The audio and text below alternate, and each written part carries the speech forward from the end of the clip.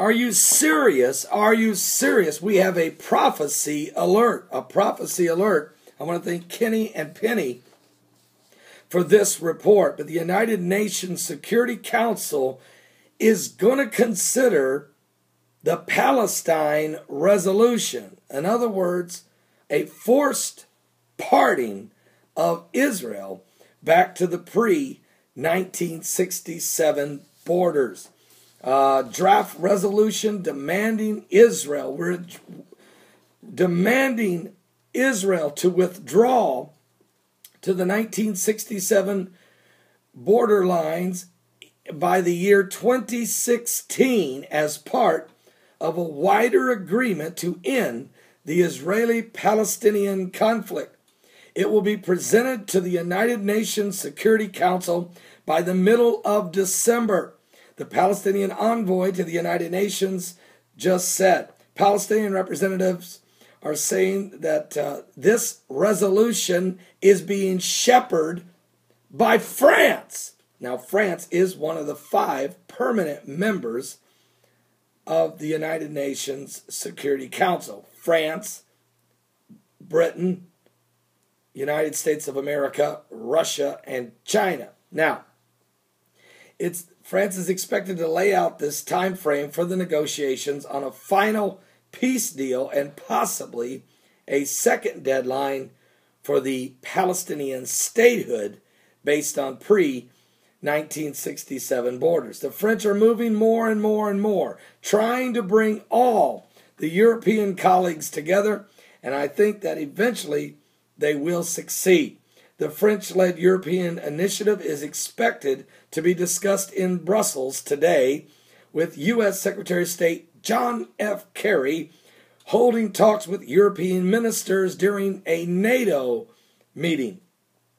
The position of the United States, which has repeatedly vetoed any UN resolution seen as pressuring Israel, will be crucial in deciding if the latest push at the United Nations stands a chance.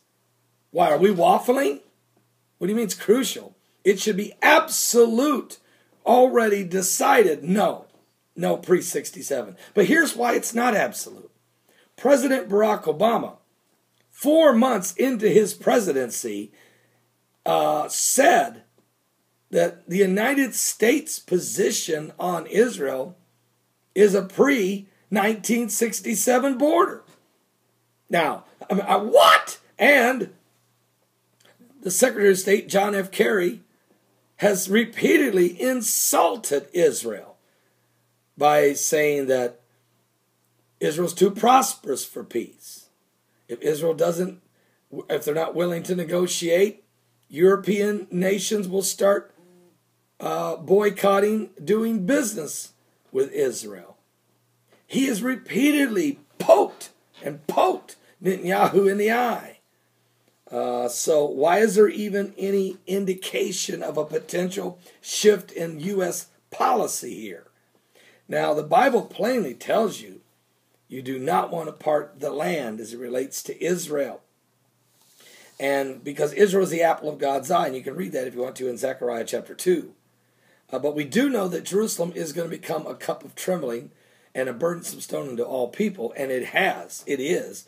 You can read that for yourself in Zechariah 12, verses 1, 2, and 3. You can also read that the Lord seeketh to destroy all nations that come against Israel. Well, that's found in Zechariah 12, verse 9. So there's a lot here going on that's taking place. They're using U.S. United Nations Secretary General Ban Ki-moon has warned of a possible new violence flare-up since we've already had that devastating 7-week war, or the 50-day war in Gaza over the summer. So it's getting very intense. This is a prophecy alert. The Bible says the Lord will bless them that bless Israel, but he will curse them that curse Israel.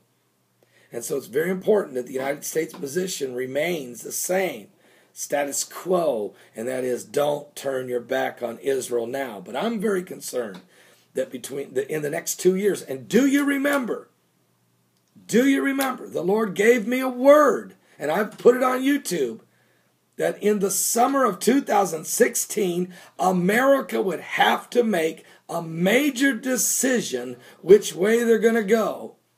And this would determine the destiny of America. Is this the decision of 2016? I don't know. But I'm praying that America does the right thing. Pray for the peace of Jerusalem. Pray for those that do will prosper. Pray for peace in the Middle East among all mankind. And pray that the gospel of Jesus Christ be brought to the whole world. We're running out of time, folks. We're living in the last days. Give your life to Jesus Christ personally, because time is running out.